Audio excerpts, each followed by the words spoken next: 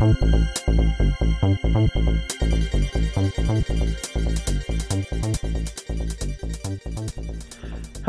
I'm Josh Adet from Roaring Penguin Technical Support.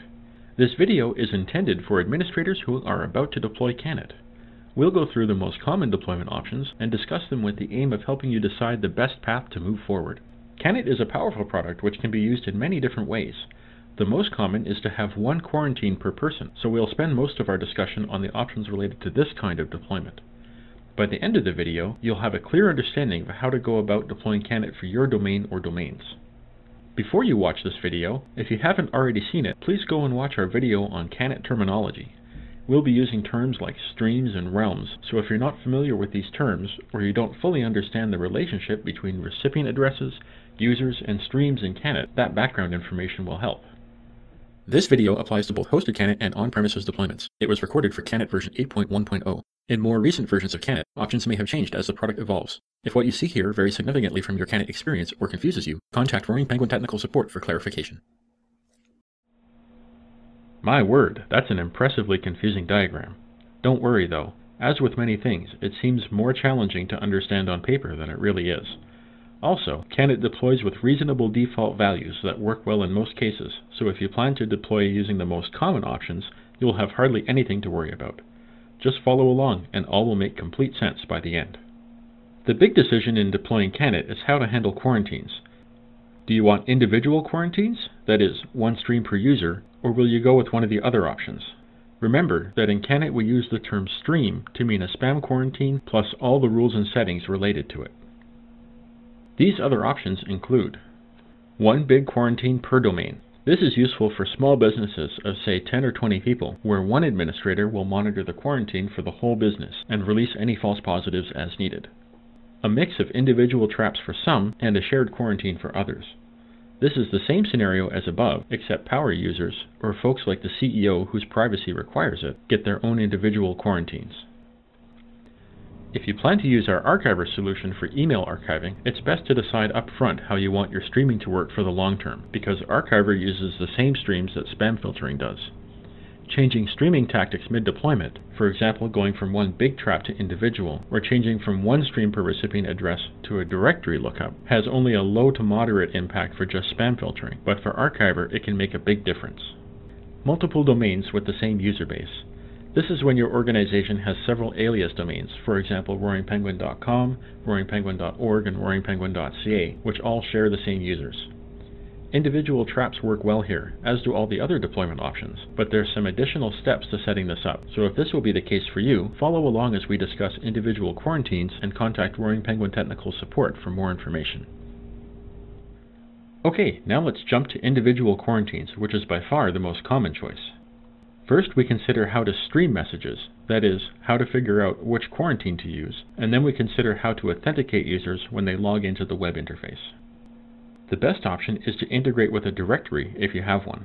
Either Active Directory or any LDAP directory will work. This allows CanIt to look up recipient addresses and find which account they belong to, so it handles aliases automatically. Other methods can handle aliases too, but not as easily. Setting up with Active Directory or LDAP is easy to do. Just create the user lookup and then tell CanIt to use it in the domain mapping and authentication mapping areas. We have a video that describes exactly how this is done, including a live demonstration. Without a directory, the most common way to have individual quarantines is one per recipient address, and the most common way to do that is by using the as-is method in domain mapping. With this method, the stream name is the same as the recipient address. We don't chop off or rewrite any part. We leave it as is. Because the as-is method doesn't have a directory to resolve aliases, an administrator can either map alias recipient addresses to existing stream names manually in the address mappings table, or you can simply let your users claim their alias addresses in the Preferences Alternate Addresses area of the web interface. Without a directory, we'll need a way to authenticate users when they try to log into the web interface. We can do this either using a POP3 or IMAP server, so to do this, simply create the appropriate user lookup and then use it in authentication mapping. Speaking of authentication mappings, it's not really necessary to let your users log into the web interface at all if you don't want to or you don't have IMAP or POP3 available. For almost all deployments, most end users don't bother with the web interface in any event. They can manage their quarantine just using the notification email. This is also true if you're using a directory. Just because you can use it to let users log in doesn't mean you need to if you don't want to. That's what that bluish arrow denotes. Without being able to log in, users won't be able to make their own rules or be able to change their individual trap settings and such. Then again, as I already noted, most of them don't bother with these things anyways. It's nice to have for your power users or your more technically savvy ones though.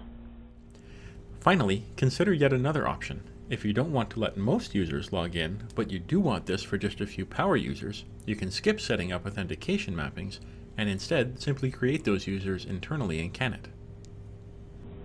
Once again, before we move on, remember that if you're using Archiver, it's best to make sure that you've chosen the right streaming method long term. That's what those two greenish arrows denote. Next, consider how you will validate recipients. CanIt needs to know which recipient addresses are valid. We have a video series explaining why recipient verification is important, the different ways CanIt can verify recipients, how to set each of them up, etc. But for now, it's enough to go over the options briefly. First, if you're using a directory for streaming, recipient verification is included automatically. Yet another reason to use a directory if you have one. Second, if your backend server is able to reject mail to invalid recipients, CanIt can use this ability to test recipient addresses on the fly using plain old SMTP to your backend server. Most mail servers behave this way normally. Exchange can be made to behave this way. This option is the most commonly used one. Most versions of CanIt will set this up automatically for you when you add a new domain via the wizard, but it's worth checking to make sure it's there and working if this is the method you will use. Finally, if you have neither a directory nor a backend server that can reject invalid recipients, you can still provide a list of valid recipient addresses directly into CanIt. Now it's time to think about default settings. Remember those notification emails I mentioned earlier? Those tell your recipients what items are being held in their spam trap for their review. You get to decide how often you want those to go out. On most CanIt systems, if you choose individual streams for your initial deployment through the wizard, then stream setting S950 gets enabled automatically. It is best though if you just quickly visit the stream settings option under the Preferences tab to double check it and turn it on if needed. This setting tells CanIt to automatically detect the recipient address for each stream's notification email. Next up, training links. False positives, legitimate messages trapped as spam, are rare, and they are easily dealt with by simply releasing them via the notification email.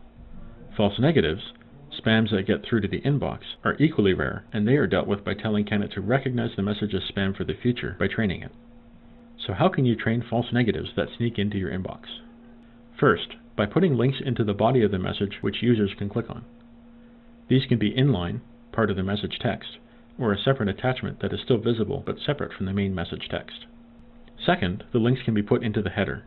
Then they won't be visible, but technically savvy users can find them and use them, and perhaps more importantly, an end user can send a message to their help desk who can find them and use them. All the settings come with reasonable default values that work well for almost everyone, but while you're in the stream settings section, feel free to review the others. In particular, review our upcoming video on dealing with spam for details about spam thresholds. I don't recommend changing the thresholds right away, but it's something to tuck away in your mind for later. Contact Roaring Penguin Technical Support if you have any questions. Finally, think about user permissions. If you're going to let your users log into the web interface, hence the reddish arrows, you'll need to decide if you want to leave them with permissions to change preferences, make their own rules, etc. Remember that the vast majority of end users don't bother logging into the web interface at all. They manage their quarantines from the notification email exclusively, so the ones who do use the web interface will most likely be your more technically savvy or power users. Therefore, you may want to leave things turned on for them, which is the default. If not though, consider which options you want to restrict your end users to, and then contact Roaring Penguin Technical Support. This is something you can do later, after your initial deployment is completed and working, so it's not an immediate concern. It helps to log in as an end user and review the web interface from their perspective to see what you might want to leave on and turn off. And there you have it. Now that you've considered the options and have a good idea of the best way to configure CanIt to work for you, it will be a piece of cake to get it done quickly and easily. As always, best wishes, and thank you for watching. No penguins were harmed in the making of this video, but one was quite vociferous.